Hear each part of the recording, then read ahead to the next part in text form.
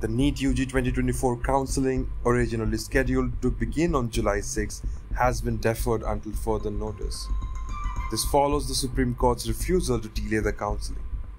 The court, led by CJI D.Y. Chandrachud, along with other justices, will hear various NEET UG 2024 pleas on July 8. Petitioners have alleged paper leaks and demanded either the cancellation or reconduction of the exam.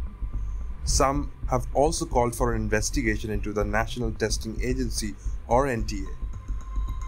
NEET UG counselling includes multiple rounds such as stray vacancy and mop-up rounds. Students must register, pay fees, fill choices, log them, upload documents, and report in person to the allotted institute.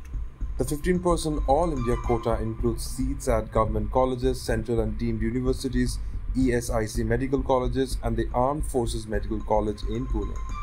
Meanwhile, the NTA has released the results of retest for 813 out of 1563 candidates conducted on June 23.